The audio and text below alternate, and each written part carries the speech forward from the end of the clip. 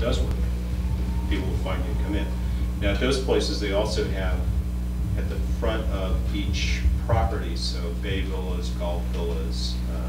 They have like a little thing that says. They've got a post with a place where you can put little sliders, and we have little metal signs that can slide into those slides. We have those made, so if you're holding open house, whoever you're doing it for, hopefully they've got those made. You can just slide them in, and it says open houses today, and people will come by there. So you want to put them in there.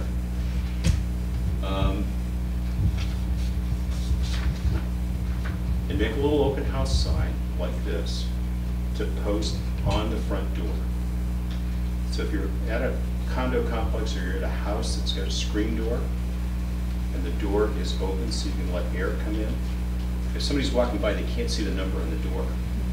And from the time they go by your open house sign on the street with a number on it that tells them you're in unit 916, until they get to your door, they can't remember what the number was anymore.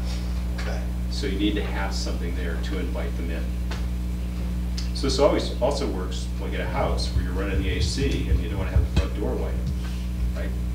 So open house, please come in, something, put your information on there, put your phone number on there because some of them might stand at the front door and call you.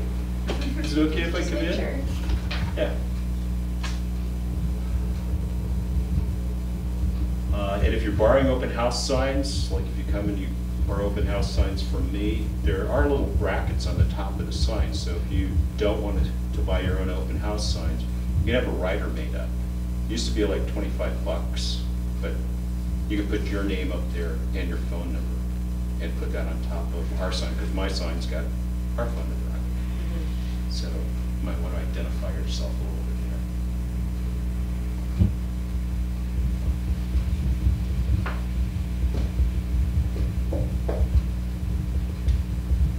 Okay, so inside your open house, what are you going to do to add value that nobody else is going to offer? What are the things you're going to have inside your open house?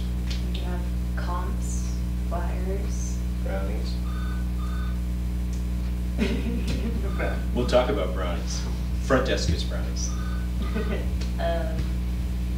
Beverages, I would say too. That's a plus. I wouldn't go overboard with the beverages. Okay. So, comps, what are you going to have for comps? What are you going to bring with you? They have something potentially that either sold in that area, obviously. I think.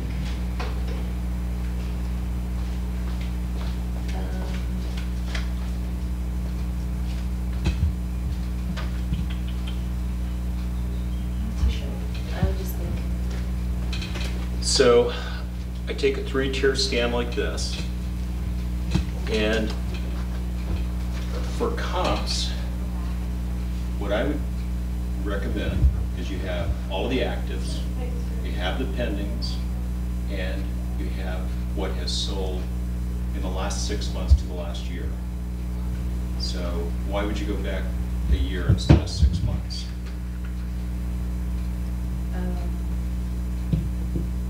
Well, it provides more. They have more to look at.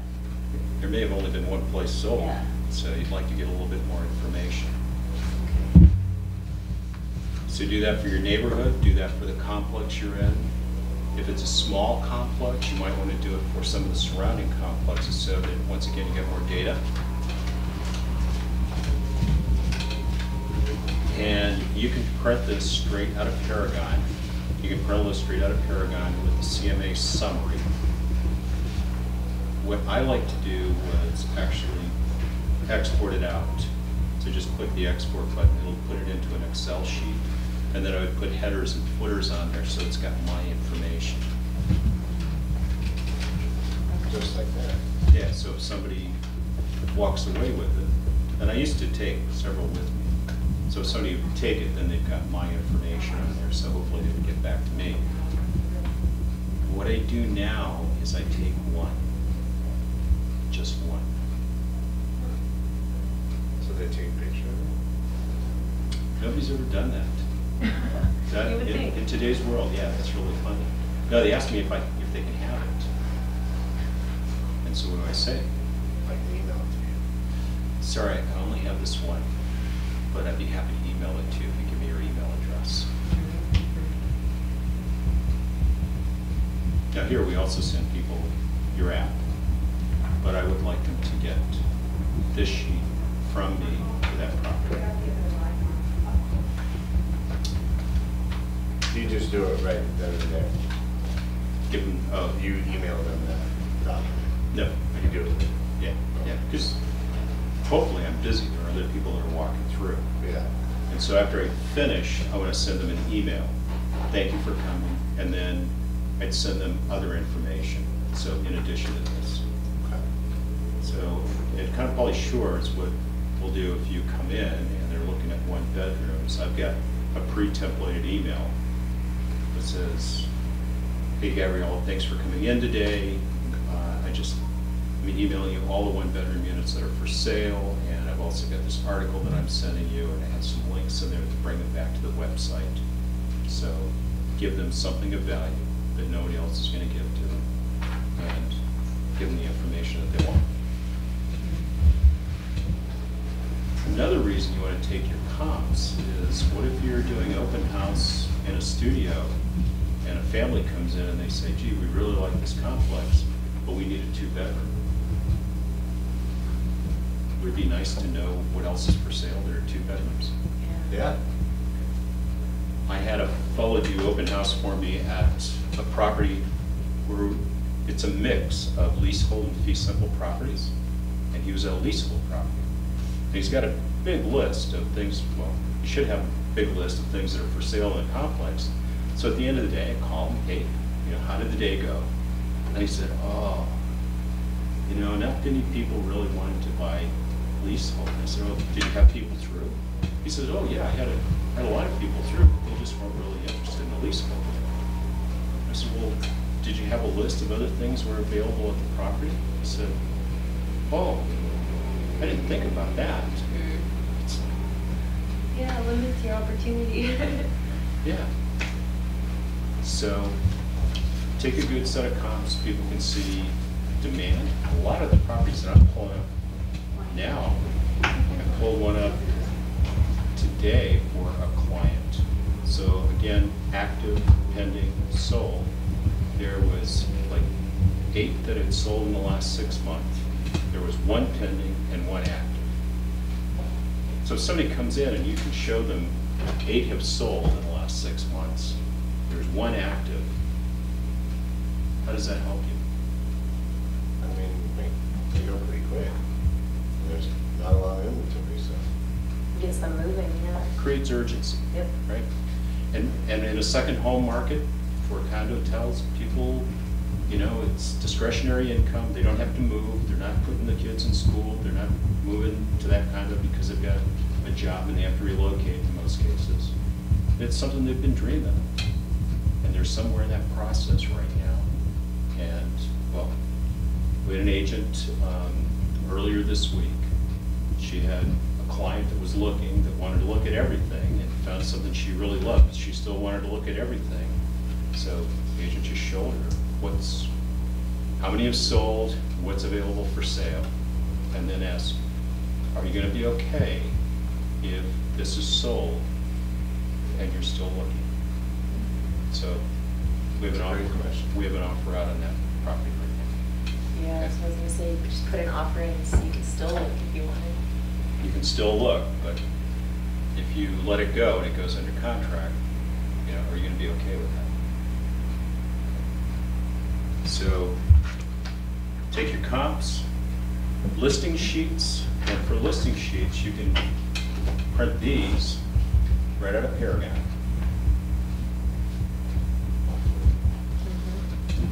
Or we make a sheet like this.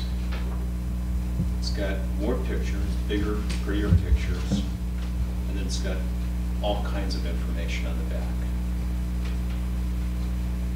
So you've got a group of people, your D's and I's, we just want to see the pictures. You've got your C's and S's, they want to know everything, right? Smart. So if you can use the real estate a little bit better back here, you're already paying for paper. right? Take those.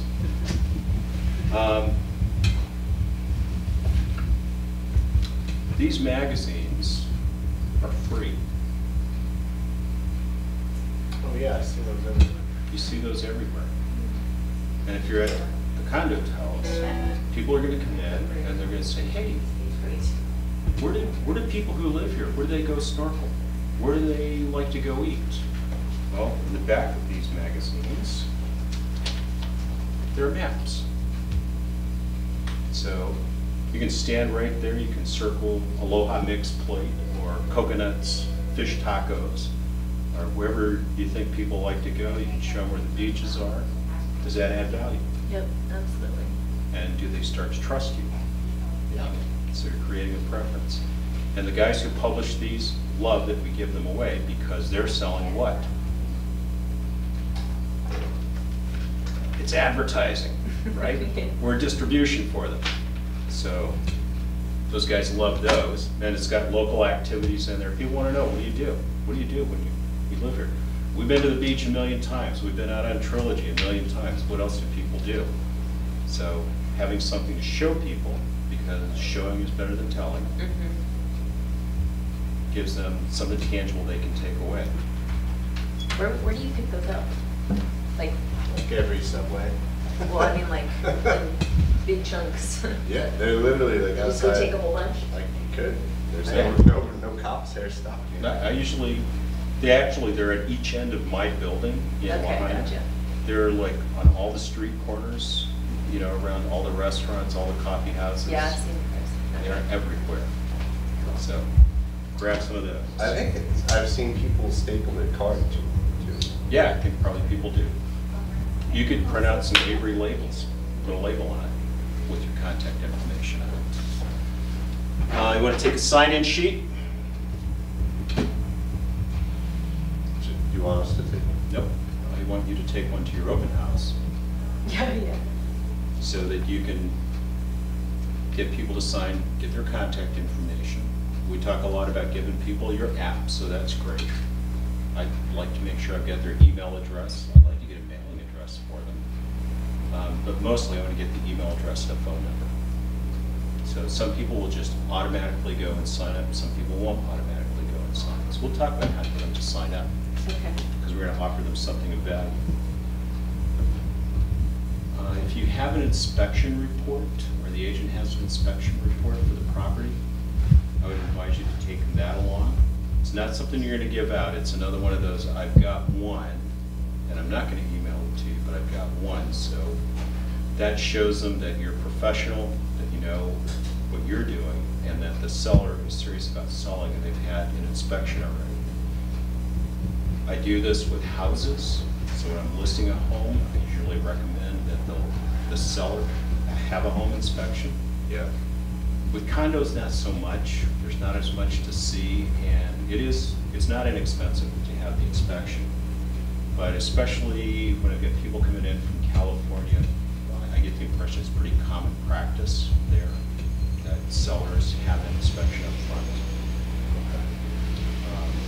And for the seller, it lets them know, once they're under contract, when the buyer has an inspection, what is the buyer's inspector going to find, right? So if there's simple things that they can repair, they can make those repairs, and that's done. And you can kind of check that off the list with the buyer or the buyer's agent. Hey, these things have already been done. If there are some things that the seller says, no, that still works, I'm not going to fix it, and that's in the report, that's going to go to the buyer as it is, you can point that out as well. So the buyer knows what they're getting into. So that works out very well. Not all your sellers are going to want to do that. So it's their money, it's their decision, but you're becoming their trusted advisor, and that's what I would advise, especially for residential properties. Condos, hopefully that's going to be a little bit more simple.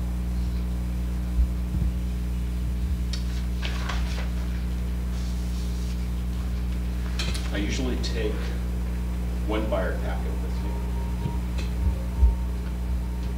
me. And one of the questions that you can ask to engage someone is, oh, do you have a buyer's packet yet? And how do you think they're going to respond to that? What's buyer's pay? What's a buyer's pack? Otherwise, they'll say, no. Do I need one? And so it'll really get them to engage quickly. So I just take one because these are expensive to make. My packet, this side has the code of ethics, so I explain to them what the code of ethics is. And then these are all the contracts you need to buy real estate in Hawaii. So the purchase contract, the listing agreement, it's got seller's disclosures. They're all blank, right? So you can have some that say draft, print out. But this way, somebody that is a C type or an S type that wants to read everything, it's all there. So they've got it. Oh, that's great. This side is statistics. So get these from the escrow companies. They print them by the millions, I'm pretty sure. We do our own monthly newsletter, Maui Real Estate Advisor. Propaganda about our team. Things that we do. It's got lenders, it's got inspectors, it's got what the escrow process is, it's got HARPTA and FERPTA flyers in it, so if you're talking to somebody who's going to sell, or even somebody who's going to buy, you can kind of explain what those things are. It's got a lot of information in it. But I can't give them more at the open house. So, you know, I have some time Thursday at about 4 o'clock. Would it be okay to meet with me in my office? Yes or no? Yeah. Hopefully yes. Well, then it's like, oh, gee, we're going out to dinner then, but we're available on Friday. Right? So you'll hear a lot of people use a close that, you know, I have some time in my office. Is Thursday or Friday better for you? So you give them the option. I've been taught, give them a specific time, this is when I'm available, and see if they will come and meet with you then.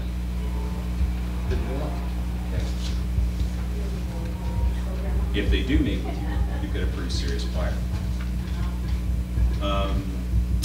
Real estate magazines, right?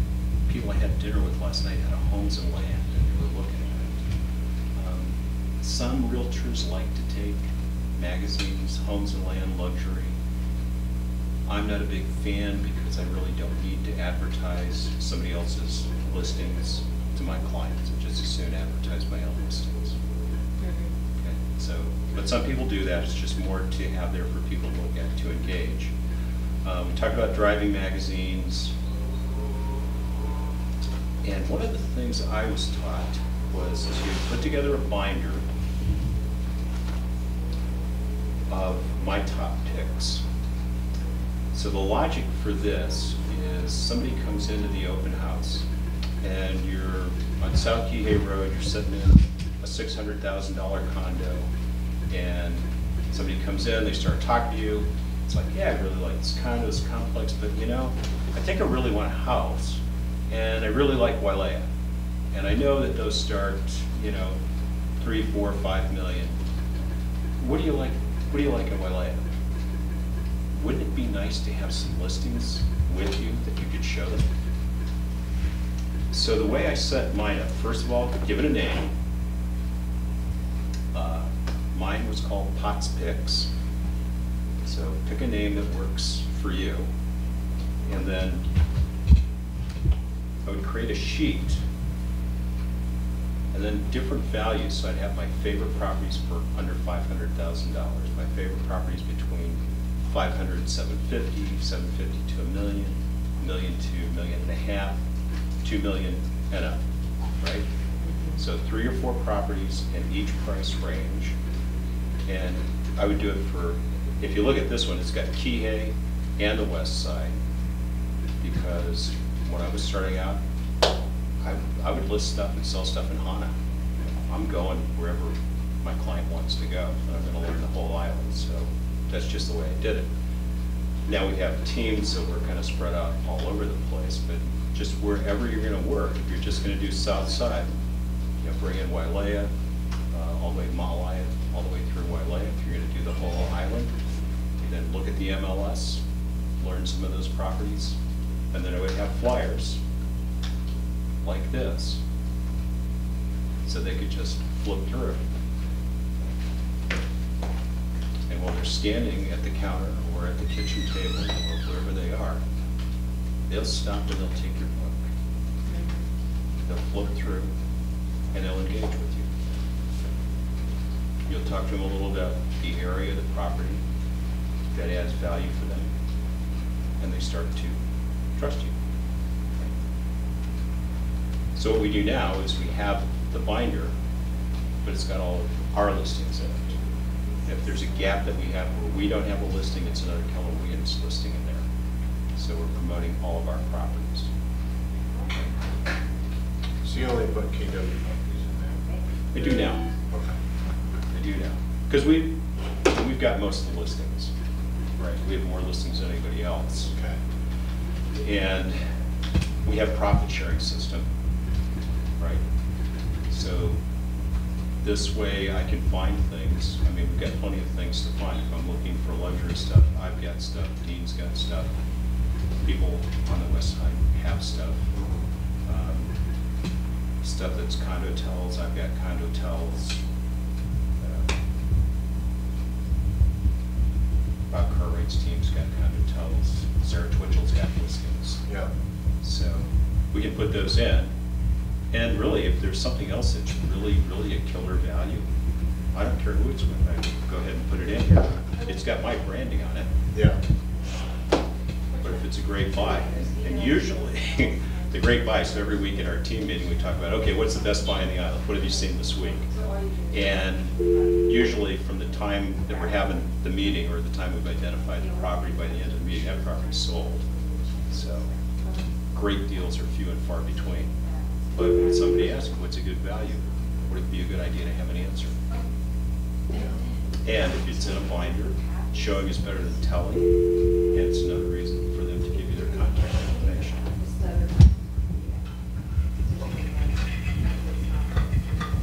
Regarding brownies and drinks, I had a young lady who was in a class like this, called and said, gee, can I do an open house for you? And I said, sure. She told me which one she wanted to do. And then she said, but I don't have any signs. I said, it's okay, I'll give you signs. And I really don't know anything about the property. Do you have a book?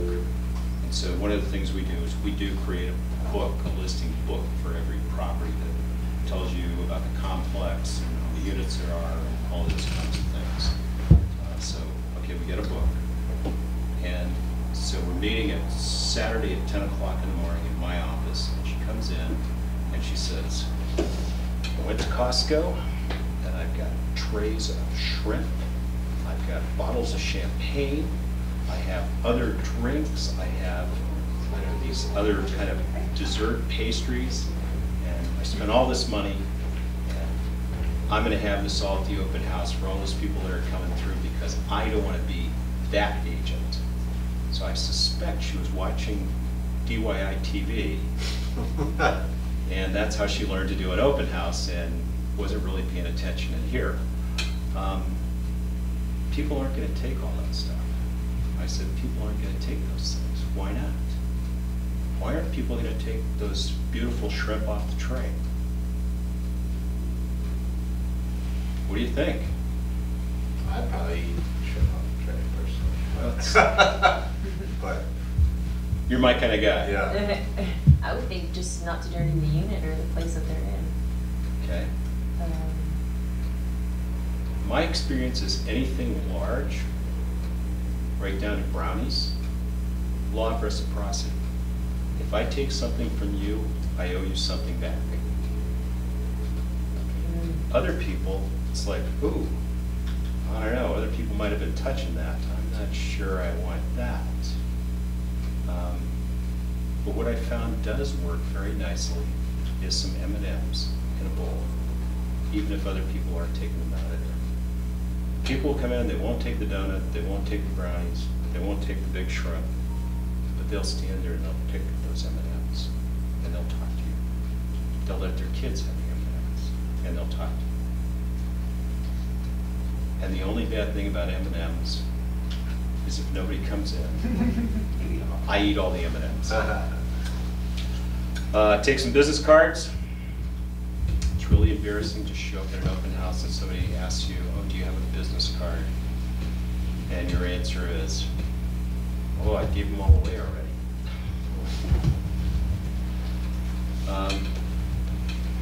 I take our newsletter, and if you don't have a newsletter, I would either print out the stats from Maui, Ram Maui, or grab one of these from your escrow company. And I put it on the display, and people will come and they'll pick it up, and then this is part of something that I offer at the end in return for their email address.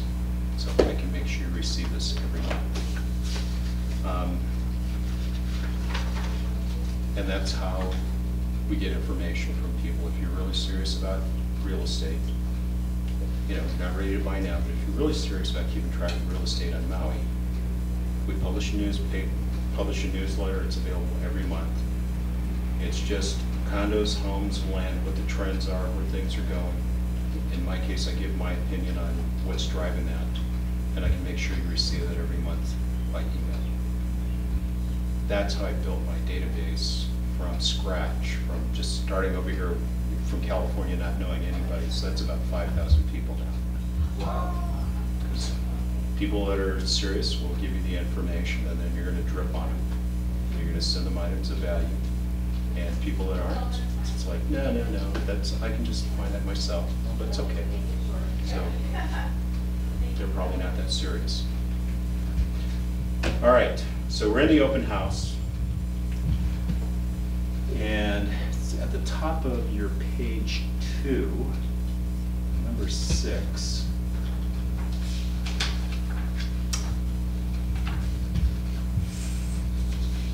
This one I titled, Why Do We Even Need to Talk About This? This is a greeting. And the reason that this is in here is because you're going in reading body language, so are potential buyers. And realtors don't always do a good job of this. I had some of my first clients came into the Kahana Sunset place where I sat the first 30 days. We talked when they came in. And as they were getting ready to leave, the wife turns to the husband and says, you're going to be our realtor. And I said, well, that's great. May I ask why you're selecting me? And she said, well, I'll tell you. We moved here from New Jersey. We love it here. We want to buy a place and live here. Been living here for X number of months. We've been to open houses everywhere from Wailea all the way up the south side, Mahalaya, the whole west side, up here. You're the first person that ever asked us our names or asked for our contact information. Wow. I said, wow. After that, they said, you know, we found a place that we like. We'd like you to come down and meet with us, go see it. There's an open house today. And we want you to watch what this agent does when we walk in. So we went to the open house. There was a screen door. The door is open, so you can't read the number on the door. So they didn't have a sign up. So knock on the door, go in. Go in, and the agent was literally sitting on the sofa with a phone book in front of her. She was reading the phone book. She never talked to us. She never asked us a question. She just sat there the whole time. So, when we went outside, as it turns out, the couple were actually both real estate brokers in New Jersey before they moved here. And they said, see, that's what happens. So, I have this little 3-step introduction. So when somebody comes in, you will know what to say to them, okay? So the first thing is we want to welcome them. So, welcome to the open house. Thank you for coming. Some people say, welcome to my open house. Why would we not say that? Because you don't own it. Oh, you don't own it, so that's one thing. We want to make it about them. Welcome to the open house. Thank you for coming. We acknowledge them. We're going to make it about them. So when they first walk in, do you ask them their names right there? Like after No. you say welcome? No, I don't. So the next thing is we want to, here it says enroll them, okay? So the second thing is, before we get to the names, hey, that's a cool shirt. I really like that. How does that make them feel? Great. It's a compliment. That's, oh man, I love those glasses. Do you do that for both people? Usually I do it for one. That's a, And I really do it on the fly, because if there's something that's, that stands out, the guy's got a Denver Broncos hat on. Hey, Broncos, you're a Broncos fan, you know?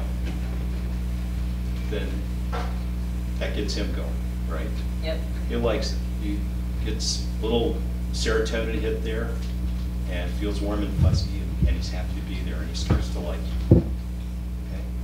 So enroll them, just give them a compliment. That's probably the easiest way. And then I wait to see if they'll introduce themselves. I don't wait a long time, wait a few beats, see if they introduce themselves. Again, I want it to be about them. If they don't, I say, hi, my name is Lee.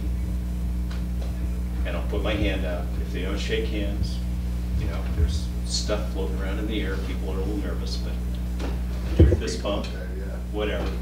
And even if you offer a fist bump, then that kind of gets them to go sometimes too. It's like, oh yeah, look, this guy's cool, we're doing a fist bump, right? Yeah. And then they'll give you their name. Okay.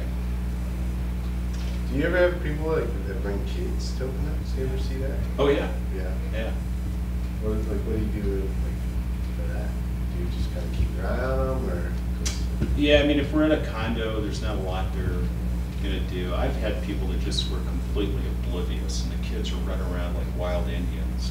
That's what I was thinking in my head. I was like, because I've seen what some of the kids are like out here, and they're nuts. You know, Destructive, from having done hundreds of open houses with probably thousands of people through, I've had that maybe twice. Okay. Ever.